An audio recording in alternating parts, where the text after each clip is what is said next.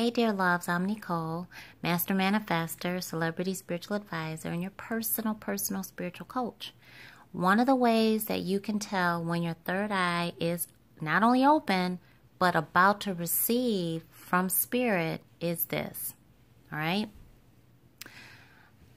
One of the best ways to tell is when you're receiving a numbing right here, when you're receiving a tingling, and when you receive that pressure that is unlike any pressure that you can't take a migraine, an Excedrin pill, headache medicine for, and it just goes away. It's a numbing that you feel behind your eyes, and it will radiate the whole parameter. You can also feel tingling, burning, itching, but it will be something that radiates the whole parameter, and you can feel it right here, just throbbing. You may be focused, boom, all the pressure may be, boom, right here, but you can feel it radiating all around. Give it your energy, meaning when you feel that, definitely focus on what you're seeing and what messages you're hearing. You can bet that shortly thereafter, or right then and there, you're going to receive that third eye, spiritual sight, insight into whatever Spirit wants you to know. I'll give you an example. Someone did something to me when I was working at some place, and he just took it too far. He was a jokester, and normally everything would be okay. But at this point, it was like he took it too far. He shot an empty can of pop at me, and I felt that was very disrespectful.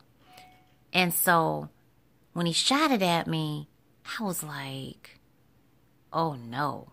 That was disrespectful. And I was waiting for him to apologize, and he didn't. And I said, you need to apologize. And he said, for what? And I said, that was disrespectful. I said, I would never throw anything at you. I'm not a trash can. You throw that in the trash. And he walked on. And I said, oh, it's on.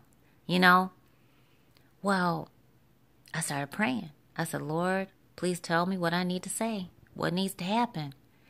And immediately, I could feel the radiating right along here. But I could feel pulsating right here, just like boom, boom, boom, boom, boom. Okay, but I could feel the pressure. Now, that's very important. You could feel it all here. It was concentrated right here, but it wasn't, this right here was not just what I felt. That's opening up. But that's when you're getting ready to receive. So I knew that pressure wasn't a sinus headache, wasn't a tension headache, wasn't stress, wasn't strain. And so it's that step away from that feeling that you do get when you know that it's a headache from stress, strain, tension, migraine, pressure, sinus. And it hasn't reached that point, but it's a significant amount of pressure, enough for you to take note. But remember, it's right here. You'll feel the buildup all around here behind your eyes. But if it's a sinus, remember, you'll feel sinus in the sinus cavities. Okay, if it's tension, you'll be doing all of this. It'll be different.